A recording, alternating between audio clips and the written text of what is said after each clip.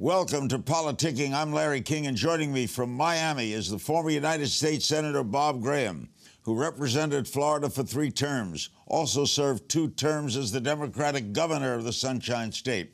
He's the former chairman of the Senate Intelligence Committee, and he co-chaired the Joint Congressional Committee, the inquiry into 9/11. He's recently renewed his multi-year effort to force the government of the United States to make public a secret section of the 9/11 Congressional Review that he helped write, a section that he says implicates Saudi citizens in helping the terrorists who attacked the United States on September 11th, 2001. You left Capitol Hill in 2005.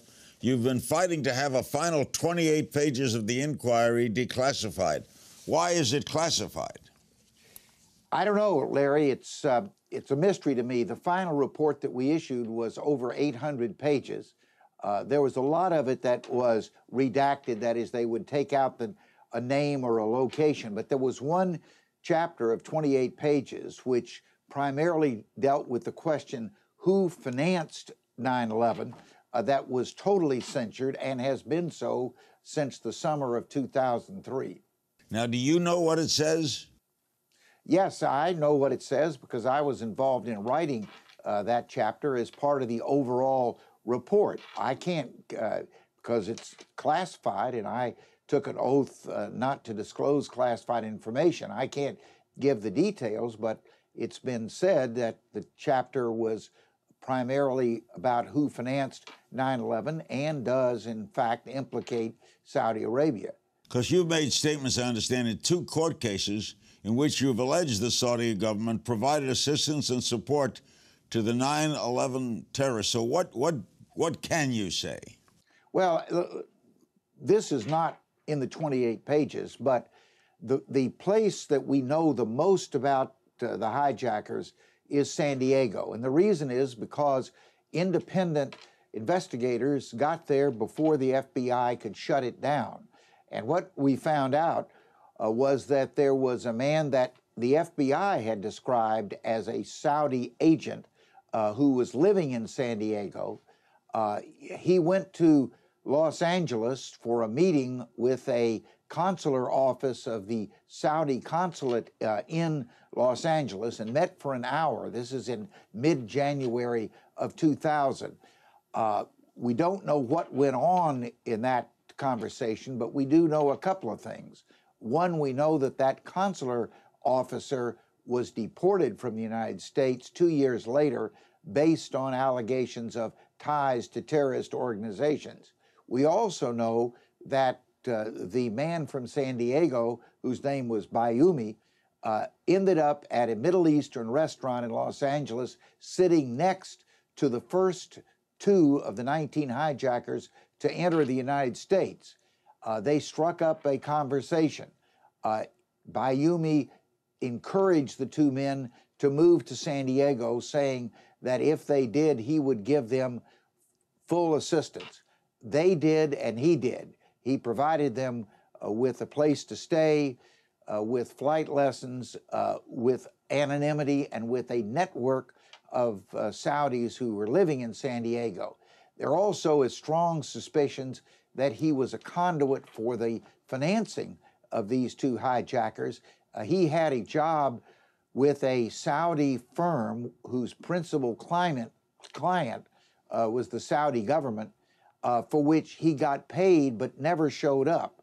He was a ghost employee. Shortly after the 2 hijackers arrived, he had a substantial increase in his income from that ghost job. The suspicion is that that money ended up in the pockets of the hijackers. And in a related situation, his wife began receiving money from a charitable trust that was administered by the wife of the ambassador to the United States, a man named Prince Bandar, again raising the suspicion that that was another source of financing for the hijackers. So that's some of the things that we know about San Diego. We know a lot about what happened in Sarasota, Florida, although we are in court now through a Freedom of Information Act litigation, hoping to get more access to FBI files. I know Prince Bandar. Why would he be involved in something harmful to the United States? Well, the speculation is that we know that bin Laden was very upset, and that's a soft word, with the fact that the Saudi government allowed foreign troops to come into Saudi Arabia after the first Persian Gulf War started in 1990. Bin Laden had approximately 30,000 war-hardened soldiers that had just been a significant part of kicking the Russians out of Afghanistan, and he went to the royal family of Saudi Arabia and says, you don't need to bring these foreigners onto the sacred soil of Saudi Arabia. I've got an army that can defend you. He was rejected with that offer, and that was part of what led eventually him to be effectively exiled from Saudi Arabia.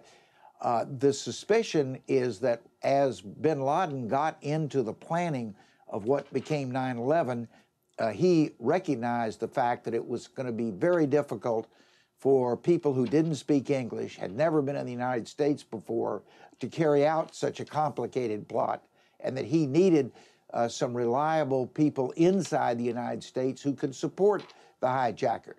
The Saudi government had people like Bayoumi in San Diego, and bin Laden threatened the royal family that if they didn't make Bayoumi and others of his ilk available to him, that he would start a civil insurrection inside Saudi Arabia. Bob, why is the government, after all this time, is it because of our relationship with Saudi Arabia that they failed to release this? Is that the reason? Larry, there are a number of speculations. That's probably the most significant, is that there's a concern that releasing the truth of the Saudi involvement in 9/11 would have a very damaging effect on the United States' attitude towards Saudi Arabia, and therefore its willingness to continue a special relationship that goes back to World War II. There are other factors. There's oil involved. There's the general instability in the Middle East, and the fact that Saudi Arabia has appeared, in the past at least, to be a stable source in an otherwise very stormy Middle East. Is there a part of you that agrees with that, keeping it from the public? No, I believe that there are compelling reasons why we should make the 28 pages and other information that would shed light onto, was there a support network for the 19 hijackers, and if so, where did that network come? One is the truth. The American people deserve to know what happened by the government that's acting in their name. Second is justice. There are 6,000 Americans who are the wives, husbands, sons, and daughters of the 3,000 Americans who were killed at 9/11, who've been trying to get justice in federal court and have been thrown out in part because they haven't been able to make a strong enough initial case. I believe if this information were available, it would significantly increase the chances of justice being done. And finally, national security.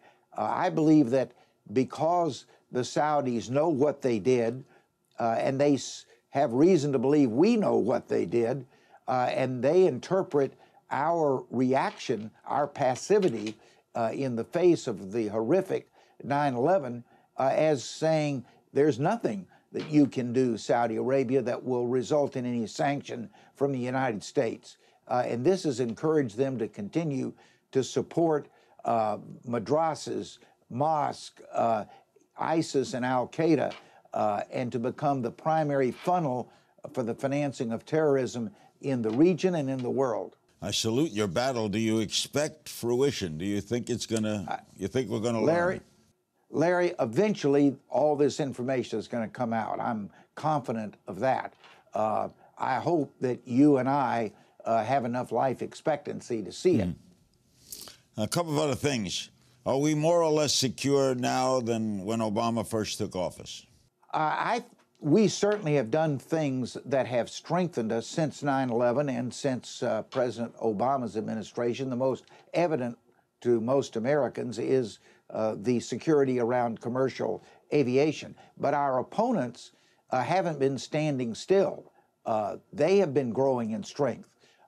Al-Qaeda in Afghanistan was a small group of people who were operating essentially through a series of terrorist attacks.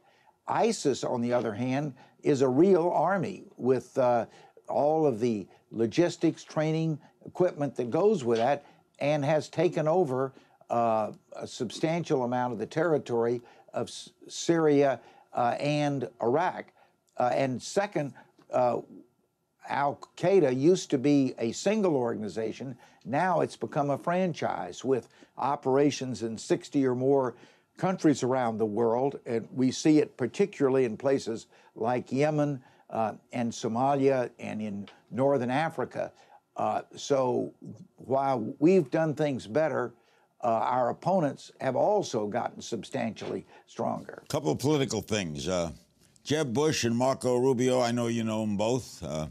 What do you think of their proposed candidacies?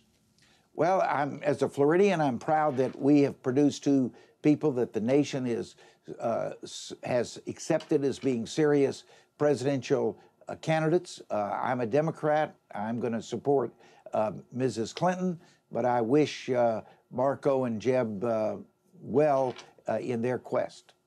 Do you respect them both? You find them fine gentlemen? I think they're fine gentlemen.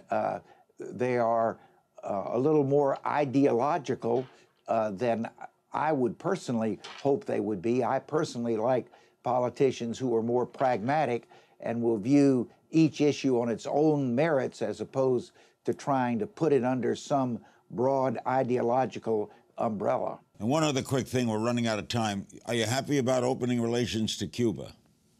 I am, in the sense that I think there'll be major change in Cuba as soon as the two Castro brothers, both of whom are in their 80s, leave the scene, and that the United States needs to be in a position to influence the future of Cuba when they do leave the scene.